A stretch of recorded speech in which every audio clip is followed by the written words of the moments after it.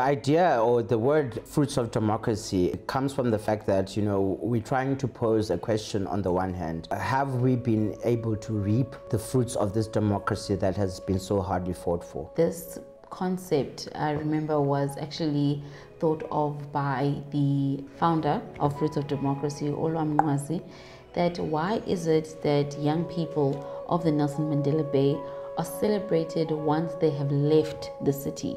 In 2015, when we initiated the project, it was basically because of what was happening in the media in our city, the municipality.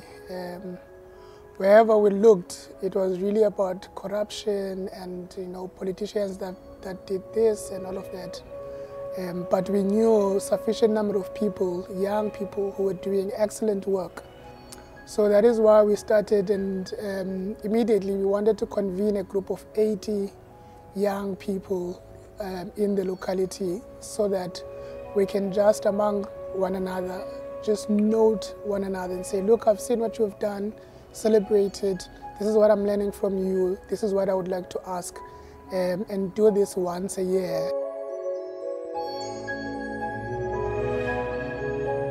I think if I were to describe PE, for me, it's a fountain of creativity. I think there's so much inherent talent in the city. If you look at its history, there's a strong culture of arts and culture in the city. Activism, vibrancy, it's always been a sort of a meeting point in this region for the Eastern Cape. So that vibrancy has carried through in a lot of ways in how people are from PE and in a lot of ways how we do things in PE. Just to give it a bit of context, Fruits of Democracy started from a non-partisan organization called Mnqwazi. This was an organization that saw a lot of young South Africans nationwide coming together and saying, we feel that we have a voice and the leaders and decision makers are not hearing us. So if we come together from a non-partisan perspective, whether you're a member of the ANC, the DA, the EFF, whatever your political affiliation may be, this is a forum where we as young people come together and speak the same voice. And one of our slogans was, nothing for us without us. If you're going to make decisions about young people, you involve young people and not come together as, retirees and sit and make decisions for young people on their behalf without any of them being represented. Abantu abaqala Fruits of Democracy, I think that drive a passion to change ibai, like artists recognize with respect of ibai. The partners that are involved in the project come from different sectors. So we are able to, lean on those expertise in terms of getting a sense of who are the movers and shakers within those fields.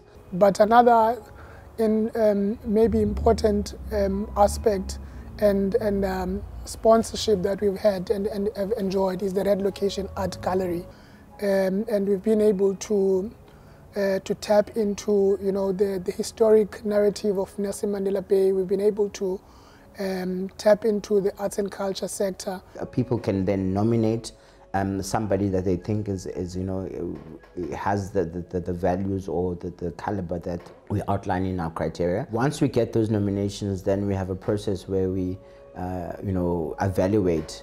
The nomination process itself is a very public and transparent process, so we are very upfront in terms of the criteria that we use to award.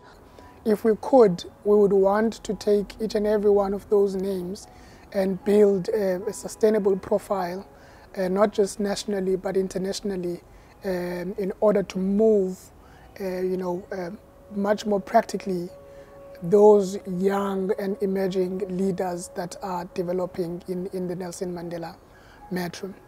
So this was basically a platform to say, let's showcase these people, let's profile them, let them be a part of our alumni, and let them use their networks as well to say that they are part of this movement. The sort of vision that we have for the awards is that it will really be a platform and an opportunity for some the talent that is no longer even in the Eastern Cape or in PE to come back and plow back in, you know, to want it to be this network of excellence. Like event, yeah, Fruits of Democracy, wakumandi shem, like yo. Ubona abantu be excited ufumane awards, ubona abantu like youngsters ezifana nam come together excited ufumane award, ufumane recognition. From celebrating this talent, we also wanted to have proper engagements around what it meant for us then and what it means for us now to be in a democratic South Africa, in a democratic city. About the Fruits of Democracy, I think they must continue doing what they do.